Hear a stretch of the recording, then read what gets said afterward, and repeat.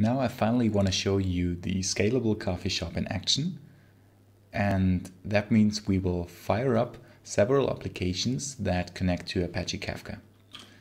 So here we have three modules in the applications that I showed you, and we will use Docker to fire up several instances of that.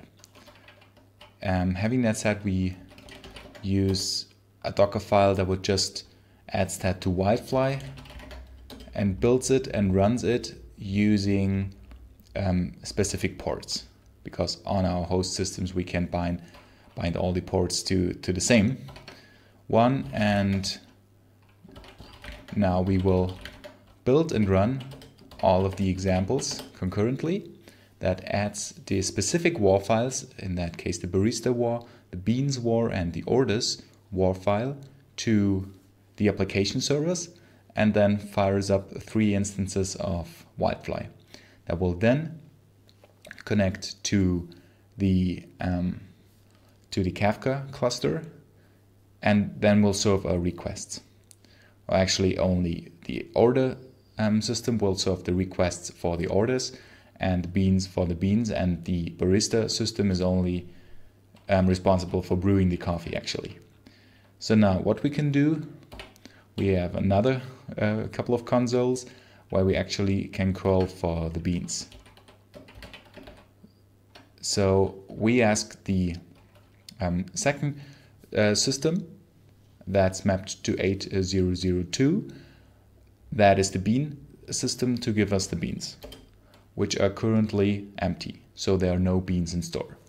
Having that said, if we now go to the order sites and order new beans by posting a new order to the order system using JSON, say we want to have, for example, a pour over or espresso from beans from Colombia, that's fine. But if we do so, then several things happen.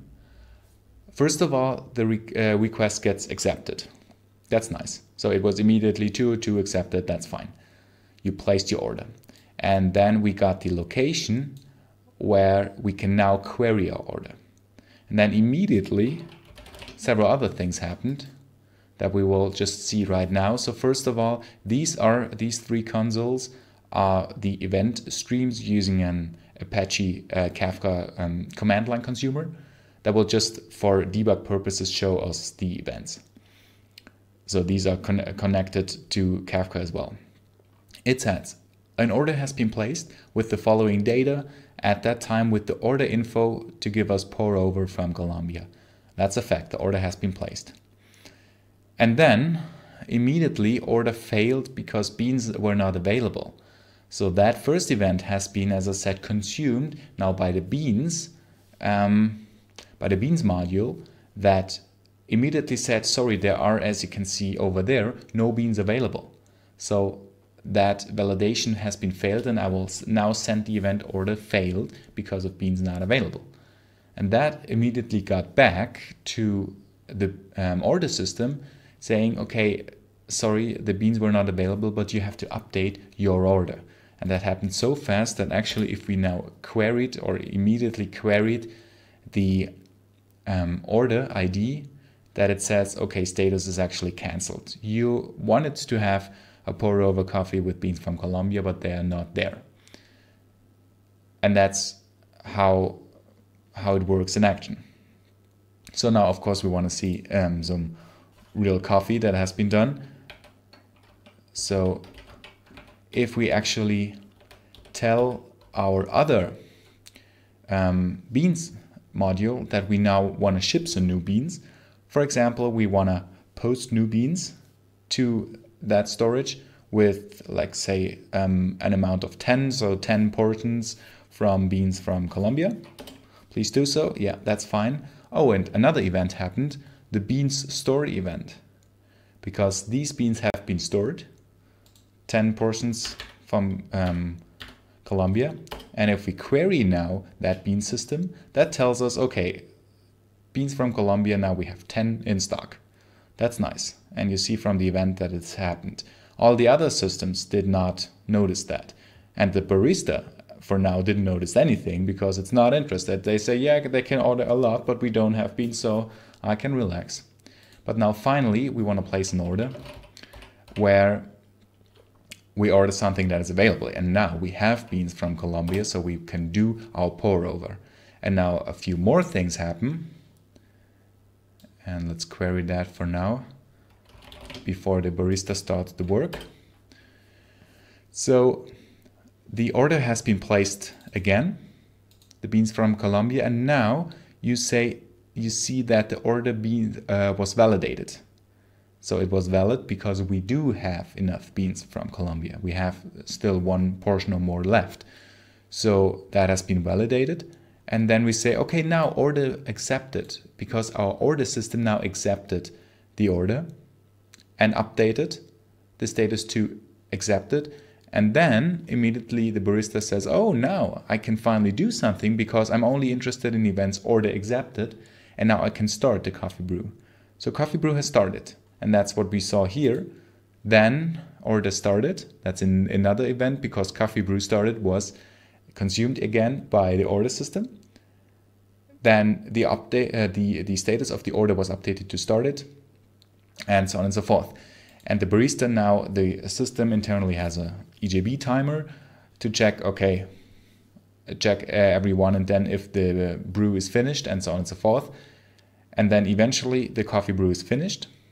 That means now if we query it, it was finished and actually it's already delivered, which was again recognized by the order system to update to finished and then finally delivered. And that's it. And these are the end statuses, cancelled or delivered. And this is how it works, that we have several kinds of systems here who communicate using events. And now about the scalability thing.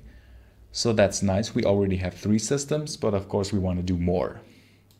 So for example, if these 3 systems are not enough and say we do get so many orders that we actually want to scale up our order instance, we can do so by adding a 4th instance. And now we only have to change one thing. We can start up and just fire up another Docker instance, which is fine, but as we are on one system here on my local host, we have to change the port to something new, otherwise that gets a clash. And then, oh, actually we also need to change the name and the port, and now a new Docker container with a new name and listening to a different port will fire up. And then it will, and this is the point what I explained in the last video, it will connect to the same event handler group, Kafka consumer group, and a new consumer group, because it wants to have the new events, all of them, but the handled events only should be handled once. And as I said, now the events will be consumed here as well. And this is what I explained in the last video. Actually, it already applied all of the events, which you can see here. So they will fire, the order delivered, and so on and so forth. So the nice story is if we now ask our new system, which listens on port 8004, it will also tell us, hey, that order that you're asking me for has been delivered.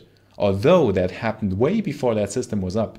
But with the event sourcing mechanism, it asked for all the events and then it applied all the events in its internal storage. And now we can ask each and every system, because they will communicate using the events, and each system will update their internal view representation using the event store. And now, having that said, we can play that game again. So we want to order another, in that case, not a pour over, but an espresso from Colombia. But this time we ask again the second system and tells us, okay, accepted 202, and order was accepted. The beans were validated because, well, we still have enough beans available. By the way, we can ask our system how many beans do we have left? 8, because there were 2 orders in the past.